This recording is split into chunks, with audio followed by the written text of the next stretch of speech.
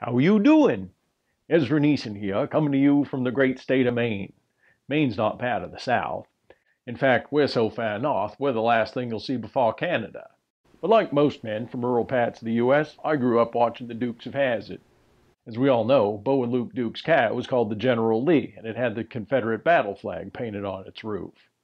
So that's what I think of whenever I see the Confederate flag. Some of my ancestors fought on both sides of the war. The Civil War was the only time the United States has split into two different countries, and the only time armies of Americans have gone to war against each other. More Americans died in the Civil War than in all other wars combined. And that's not counting all the people who died by slavery or spent their whole lives being treated like farm animals. There's no way to erase all that from our history. The choice we have is what we want to admire about our ancestors and what we don't want to admire about them. I've been to Gettysburg, Pennsylvania. I've walked the length of Pickett's Charge. Is there anything in your life that you care enough about to run a mile across an open field toward people shooting rifles and cannons at you? On July 3rd, 1863, 12,000 Confederate men made that choice. They made it to within 30 feet of the Union line. When the Union cannons opened up in their faces with grape shot, the dead fell 2 and 3 deep on the ground. 12,000 men charged across that field, and 6,000 of them were killed or wounded there in less than an hour. In the South today, there are two groups of people trying to live next to each other, many of whom are trying to get along with each other, even though their ancestors were enemies for centuries. That is a really big puzzle to work through.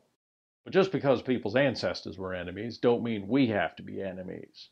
None of us can really understand who we are if we forget where we came from. And if we forget who we are, how are we going to get to where we're trying to go? I think taking the Dukes of Hazzard off the air was a big step in the wrong direction. None of us chose which part of the country we were going to be born in, who our ancestors were going to be, or what they were going to be famous for. But we all identify ourselves with whichever group we grow up in, and we know that other people do that too. If you tell someone you're from California, Nevada, or Utah, they know that those places are famous for people doing something, and some people at least approve of those things. But what are people from the South famous for? All I ever hear about is slavery, slavery, slavery, Revolutionary War they only joined because they could keep their slaves, slavery, slavery, slavery, Civil War, Ku Klux Klan, sharecropping, Jim Crow, segregation, Rosa Parks, bus boycott, Civil Rights Movement, Dr. King's assassination, racism, racism, racism. As a wise man once said, the easiest way to make people feel like they can't do anything is to make them feel like they haven't done anything. Nobody likes hearing people talk as if their ancestors were nothing but garbage for centuries into the past. If you met the man or woman of your dreams and were planning on getting married and having kids, but then you found out that everyone in their family died of cancer by the age of 35, would you still want to have kids with them? So if the only positive thing your ancestors are known for doing is serving their country in a war, even though they lost, that's what you want to remember them for, and that's what you want other people to remember them for. I'm sure that some people today who fly the Confederate flag and say heritage not hate sincerely aren't racists. But if you believe that your ancestors were good and slavery was bad, and you think that proves the Civil War couldn't have had anything to do with slavery, you're not going to impress many people with your understanding of history. Now listen here. A symbol means whatever people think of when they see the symbol. People like the Ku Klux Klan and neo-Nazis have turned the Confederate flag into a symbol of racism. If you want to wave your rebel flag around and you don't want people to think about racism, you got to do something to make them think about what you want them to think about. Otherwise, you look like you're just waving around a symbol of racism. So I'm glad the Dukes of Hazzard had the Confederate flag on the roof of the General. I don't know if the producers of the show thought of it like this, but it seems to me that they gave us the chance to rethink our history and what we want to be proud of. If you really want to change cultural values, what you need is for a generation of children to grow up in your country with a new set of ideas. And popular TV shows are a big help in getting people to agree on a new story of who we are. The Dukes were rebels. They fought for what they believed in, and they stood up to the corrupt government of Hazzard County. As we all know, the arch-villain of the show was named Jefferson Davis Hogg. The real General Lee, on the other hand, didn't believe in slavery or secession. He was from Virginia, and like any good soldier, he believed in serving his country. I don't think the producers of the show could have been any more direct with the idea of pitting some parts of Southern history against other parts of Southern history. The Dukes weren't white supremacists or anything of the sort. The Duke family values were American values. The rebels on the Dukes of Hazzard fought for the same kinds of things the rebels fought for in the Star Wars movies.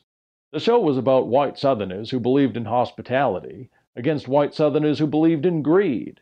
The ones who believed in hospitality always won. And I think just about everyone who watched the show was glad of that, because that's what we want to happen in real life. So that's what the rebel flag means to me. Unfortunately, other people see it differently. Well, now let me tell you something. The great state of Maine is 95% white, which makes it the whitest state in the country. When I was growing up, it was 97% white. That's really confusing to a lot of people. To some people, that sounds like a great accomplishment. To a lot of other people, that don't sound good at all. It's really neither of them things. In the great state of Maine, about 95% of the hardest, most dangerous, low-paying jobs are done by white people. If you walk through the maternity ward of a hospital and you look at all the little newborns lying there, you can't tell just by looking at them which of them have a good chance of growing up to be bank managers and which of them have a good chance of growing up to be farm laborers. The idea behind slavery was that all the worst things in life were going to be assigned permanently to a certain group of people. But as far as I can tell, this whole idea of white superiority just makes white people weak. Because if you depend on someone else to do all the hardest, most dangerous work, they get good at that stuff, and you don't. Being a rebel is hard. Jefferson Davis was a rebel, and so was Martin Luther King Jr. And Martin Luther King Jr. used his brain and figured out how to win his struggle, and Jefferson Davis didn't. If you really want to talk about superior and inferior, the idea is that superior people win and inferior people lose. Ain't that how it works? And it's not that Jefferson Davis was unlucky. Slavery wasn't a viable social institution to begin with. There just is no economical way to keep a third of the population of your country under armed guard every minute of the day. Forget about human rights here. The economic logic behind the North's opposition to slavery was that the only thing that made slavery function in the South was the military support they got from the North to put down the constant slave uprisings. And the only reason the North was able to send that military force to the South was because they didn't need them at home to put down their own slave uprisings, because they didn't have slaves in the first place. So what would have happened if the Confederacy had won the war and preserved their tradition of slavery? They either would have had to free the slaves themselves, or the whole country would have collapsed on its own. As Malcolm X, another famous rebel, said, "If you stick a knife in my back 9 inches and pull it out 6 inches, that's not progress. If you pull it all the way out, that's not progress. Progress is healing the wound." So let me tell you something. The next time you shave your head and load up your guns and pick up your Confederate flag and get ready to go defend the Confederacy and win the Third Battle of Manassas all by yourself, just remember, WW bald. WWBALD. What would Bo and Luke do? If Bo and Luke Duke wouldn't do what you're about to do, you don't need to do it either. If you honestly believe that the greatest thing your ancestors ever did was to set up their own country so they could preserve their tradition of slavery and treat people like farm animals when slavery was already bankrupting them economically, I've got 3 words for you. Your side lost.